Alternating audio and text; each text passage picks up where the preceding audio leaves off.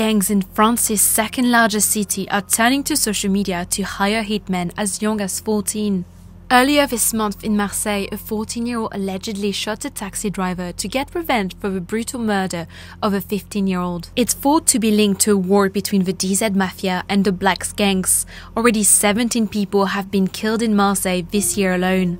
The background to the latest case has been laid out by Marseille prosecutors alleging a 23-year-old DZ Mafia member in jail hired a 15-year-old through social media, paying him £1,600 to intimidate a rival. The plan was to set fire to his door while filming it, but according to the prosecutor, the rival Blacks gang caught the teenager, stabbed him 50 times and burned him alive.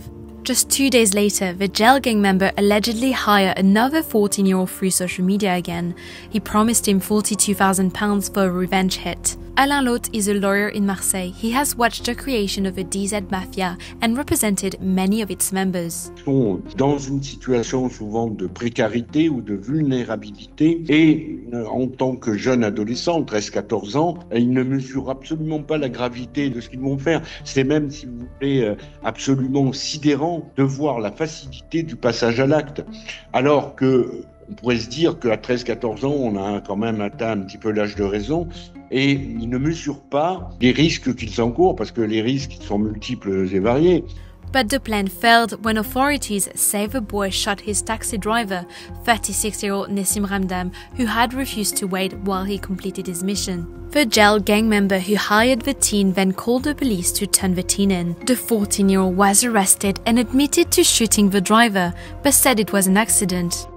On désigne la cible et comme s'il s'agissait d'un vol de raisin ou de pommes, il passe à l'acte.